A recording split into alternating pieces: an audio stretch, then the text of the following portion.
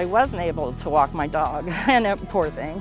And now I am able to walk my dog and go, play with my grandkids and stuff. I mean, that was a real hard thing because they like to ride their bikes, and I wasn't able to go very far with them and stuff because even riding a bike also interfered with it.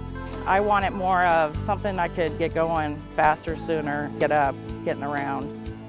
Specifically speaking, MAKOplasty is a great option as far as partial knee replacement is concerned. MAKOplasty is a robotically assisted partial knee resurfacing that gives patients who are suffering from mild to moderate stages of arthritis a treatment option for their symptoms. What makes MAKOplasty exciting is a couple of different things. First of all, it's truly a minimally invasive procedure, and even micro-invasive, where we're able to perform this surgery now through a very small incision. Because we're able to do that, we disrupt a very minor amount of a patient's anatomy. There's less scarring, and because of all of that, patients are really able to get back to their lifestyles a lot faster. Secondly, because of the robotic technology that we're implementing in this new surgery, we're able to really precisely and accurately place components and size components specifically for a patient, and more importantly, for how that patient's knee moves. And so when a patient gets MAKOplasty performed, their knee really moves just like it did before. It feels normal, minus that arthritic pain that they had before. The recovery time for MAKOplasty is really quite extraordinary. Compared to a total knee replacement, people really get up and get going right away.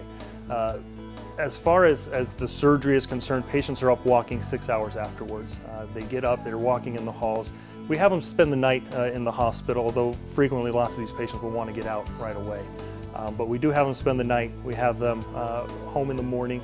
And generally speaking, a patient who's had MAKOplasty is off of their canes, driving again within 7 to 10 days, back to their normal activities, back to work, whatever those might be, within 1 to 4 weeks. My experience at Mount Vista Medical Center was wonderful. No complaints. Nurses were great.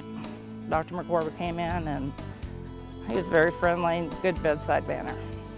Mountain Vista Medical Center is a newer hospital in the East Valley, and it really provides a lot of great resources to the residents in the East Valley. The hospital itself has been really cutting edge as far as their patient care as well.